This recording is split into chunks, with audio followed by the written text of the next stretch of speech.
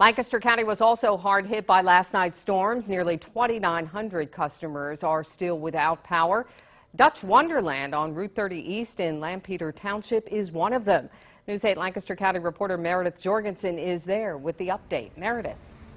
Hi, Susan. Well, the update here is that Dutch Wonderland has power, and Duke the Dragon is thrilled to have electricity again. And tourists here at Dutch Wonderland will be pleased that the park is back up and running again after more than 12 hours without power. You can't very well run a roller coaster without electricity.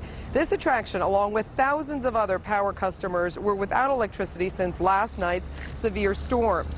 PPL says heavy winds brought down trees like this one on a car on Charlotte Street, and trees brought down lots of power lines, creating small pockets of outages all over Lancaster County in hundreds of separate areas. The result, significant damage, according to PPL, resulting in a multi-day restoration project. It's a lot more demanding. You have tree damage. Sometimes it's difficult for crews to access the areas because you have to clear the trees out first, and then you have a lot more workers that are going a lot more different directions, so you have to coordinate that as well. So it's a challenge, but we'll keep working at it.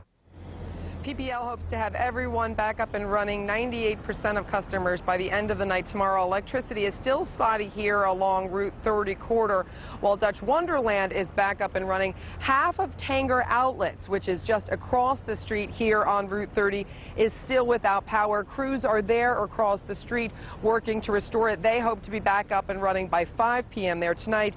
Now, after ride inspections took place here at Dutch Wonderland this morning, they normally open at 10 a.m., but now they push that back to 1 p.m. and people are here waiting to get into the park, but they should be able to get in just a little while. That's the latest here live. Susan, back to you. All right, good news there. Thanks for that update, Meredith.